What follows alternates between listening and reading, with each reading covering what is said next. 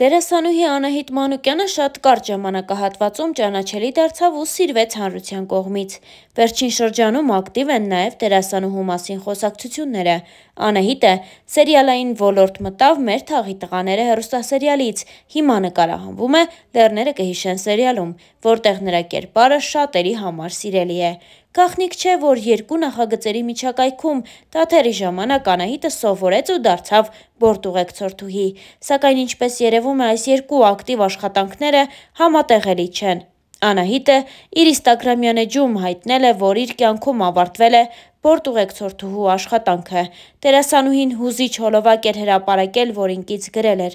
«Ամեն ավարտ նոր բանի սկիզբ է, չէ»։ Հավելենք նաև, որ բացի սերիալային ոլորտում ակտիվ լինելուց, Անահիտը նաև արդեն զբաղված է ներկայացումների մեջ։ Starnews-ը ձեզ առաջարկում է դիտել Անահիտ Մանուկյանի հրապարակած վերջին հուզիչ հոլովակը։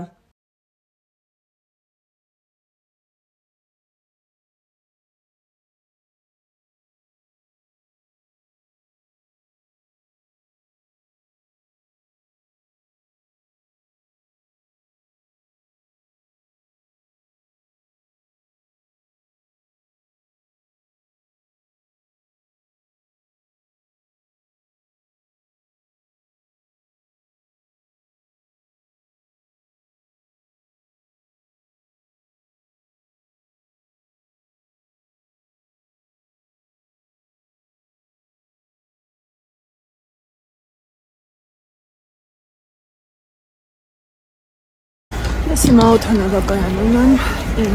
աշխատանքային ճամփրուկով, բայց թռիչքի չեմ։ Իսկ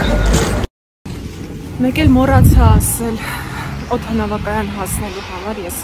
հարկերը վճարել եմ մաշվող ասֆալտի համար։ Ամալիա Հովհաննիսյանի լայվրում հաղորդման հերթական հյուրը դերասանուհի Անահիտ Մանուկյանն էր։ Արդեն մի քանի օր է հաղորդումը անդադար տարածվում է ու մեծ դիտելիություն ապահովում։ Starnews-ը նույնպես հետևել է զրույցին ու առանձնացրել ամենահետաքրքիր հարցոպատասխանները։ Հաղորդման ընթացքում դերասանուհին խոսեց տարբեր թեմաների շուրջ, այդ թվում նաև իր և Հակոբ Տեր-Վարդանյանի հարաբերությունների մասին։ Նա անդրադարձավ իրենց սիրավեպի մասին խոսակցություններին։ Անահիտը նշեց հետևյալը. «Մենք միասին նկարահանվել ենք «Մեր թաղի տղերքը» նախագծում, բայց մենք չէինք ճանաչում իրար, որովհետև մենք միասին երբեք տեսարան չենք ունեցել։ Մենք անծանոթ մարդիկ էինք մինչև «Լեռները կհիշեն» նախագիծը։ Ես ու Հակոբը շատ լավ ընկերներ ենք, անկեղծ։ Մեր մեջ շատ մեծ հարգանք կա, շատ մեծ սեր կա, մեծ մարդկային կապ, բայց ասել դա սիրավեպ։ Ես հասկանում եմ մարդկանց, որովհետև ուրախ եմ, որ սիրվել է մեր զույգը ու այդ ամենը տեղափոխում են իրական կյանք։ Դժվար են համակերպվում։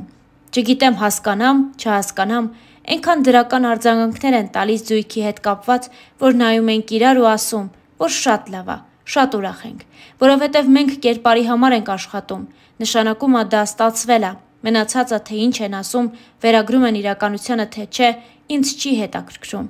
Երևի Հակոբին էլ։ Ես ու Հակոբը սկզբում խոսեցինք ու փորձեցինք ճանաչել իրար, ճանաչել որպես Հակոբ և Անահիտ, մարդկային որակներ բացահայտել իրար մասին։ Մեր զույգը իրոք դերասանական ճիշտ աշխատանքի արդյունք է։ Դժվար էր, բայց մենք աշխատել ենք միասին այս արդյունքի համար։ Մեր մեջ իհարկե քիմիա կա։ Սա միանգամից արձագանքներ է ստեղծում, բայց քիմիա կարող է լինել նաև կերպարով հայրիկի ու դստեր, քույր ու եղբոր միջև։ Իսկ երբ զույգի մեջ է լինում այսպես, սկսում են վերագրել ու հավատալ այդ կերպարներին, անկեղծացավ Անահիտ Մանուկյանը։ Դե իսկ Starnews-ը ձեզ է ներկայացնում նաև մի քանի այլ տեսանյութ այս սերիալային զույգի մասնակցությամբ։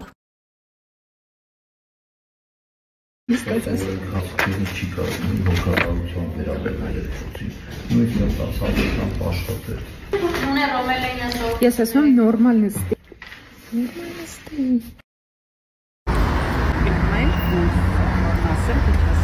Мясо.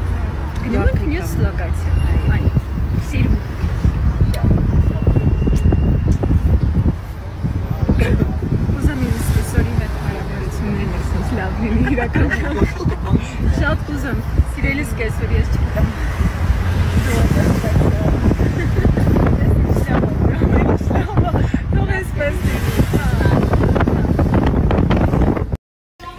նկարահանումները շարում։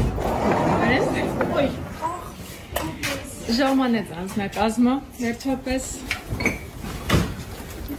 Հա, կյանքս։ Անահիտ, առաջինը չեմ կարա ասեմ առաջինը Արամն է։ Լարիսն էլ մեր շտուրմանն էր։ Ահա, եկել են։ Շտուրման։ Բարի լույս բոլորին, այսօր շատ դժվար եմ արթնացել, որովհետև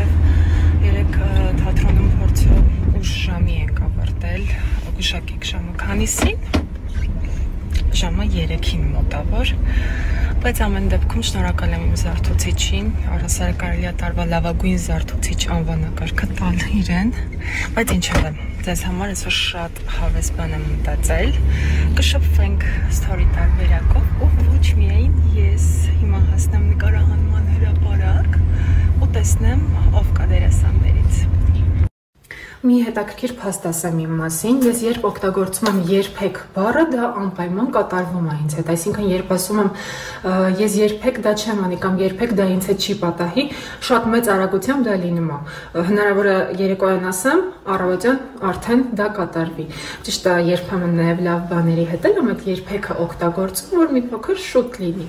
իմ բառագայում երբեք մի ասա երբեք արտահայտությունը, լրիվ ճշմարտությունը, այսպիսի փաստ իմ մասին, ու ես մտածել եմ այսօր դերասանների հետ անկեղծ զրույց վարենք ու որոշ փաստեր, հնարավոր է նաև գաղտնիքներ իմանանք նրանց մասին, այստեղ հստակ թողնեմ անունները, այն դերասանների ովքեր այսօր ներկա են նկարահանման, դուք գրեք անունը, ես հղեմ հարցը։ Ուրեմն ես հիմա հայտարարում եմ, որ ես եւ Հակոբոց ենք, վիճել ենք, խնդրում եմ, այդքան Հակոբի անունը մի նշեք, ես Հակոբին չեմ պատրաստվում, որովհետեւ հարցնում եմ, լավ։ Ինչ ես տենց նայում։ Երեք բանջարը ո՞ր մեջ կա, մենակ բանջարը ո՞րն է որը։ Դերասանուհին հաղորդման ընթացքում խոսեց իր տեսակի մասին ու նշեց, որ մինչև 20 տարեկանը բավականին բարդույթավորված է եղել ու շատ փակ բնավորություն է ունեցել։ Դերասանուհին նշեց, որ իր արտաքին տեսքի մեջ չկա մի բան, որը իր հարազատների շրջանում չի քննարկվել ու չի քննադատվել, սկսած հասակից, դեմքից ու վերջացրած ձեռքի մատներից։ Անահիտի խոսքով կոմպլեքսները վերացել են միայն թատերականում իր կուրծխեկի շնորհիվ, ով կարողացել է իր խոսքերով սթափեցնել Անահիտին։ Հաղորդման ընթացքում դերասանուհին խոսեց նաև սիրահարվելու մեծ սիրո եւ հետո արդեն ծանր բաժանության մասին։ Նա նշեց հետևյալը. «Շատ դժվար հաղթահարեցի, ուղղակի հասկացա ու ընկալեցի, որ եթե ինչ-որ բան լինում է մեզ հետ, պատահական չի լինում, նույնիսկ կորուստները, նույնիսկ գաղափարները, ապագան, այն մեծ սերը, որը դու կառուցել ես ու պատրաստ ես տալ, ու հա, հնարավոր է, որ սխալ է ու պետքա էլ չլինի, վերջ, դու պետքա ուղղակի հասկանաս, որ դու պատրաստ ես քո սերը տալու, բայց հնարավոր է դիմացինդ դրա կարիքը չուներ, ու մենք խոսում ենք փոխադարձ սիրո մասին, բայց այդ սերն ունի չափաբաժին, ես հիմա արդեն ունեմ ստոպը այդ սիրո չափաբաժնի մեջ, ես սիրել եմ ինքնամոռաց, սիրել եմ շատ, ու ինքս ինձ մի կողմ դնելով ու մոռանալով ինձ, ու դա եղել է փոխադարձ, բայց չափը պետք չի անցնել, ու չափն անցնելը եղել է երկուսիս կողմից էլ, մեծ սերը վերածվում է հիվանդության, հիվանդագին սիրո, սերը, որը աշխարհում ամենալավ երևույթն է, ընդունակ է քեզ նաև կործանելու, սերը, որի մասին խոսում եմ, եղել է իմ միակ իրական սերը, ոչ թե սիրահարվածություն, զգացմունք, այլ հենց սեր, ու հիմա երևի պատրաստ չեմ նոր հարաբերությունների, չգիտեմ, չեմ մտածել այդ մասին, ես իրոք անցել եմ դա, եւ չկա էլ ոչ մի բան, ես բաց եմ թողել, ու եթե հիմա գա այն սերը, որը ինձ պետք է ու ես արժանի եմ դա, կլինի անկախ ամեն ինչից, անկեղծացել էր Անահիտը։ Թեման ամփոփելով հաղորդավարուհին հարցրեց, արդյոք այս ամենը վերաբերում էր դերասան Արսեն Լևոնյանին։ Ես կասեմ միայն, որ Արսենը իմ կյանքի մեծագույն ուսուցիչն է եղել։ Այդքանը։ Հիմա շատ լավ մարդկային հարաբերությունների մեջ ենք, երկուսս էլ հասուն մարդիկ ենք, նշեց Անահիտը։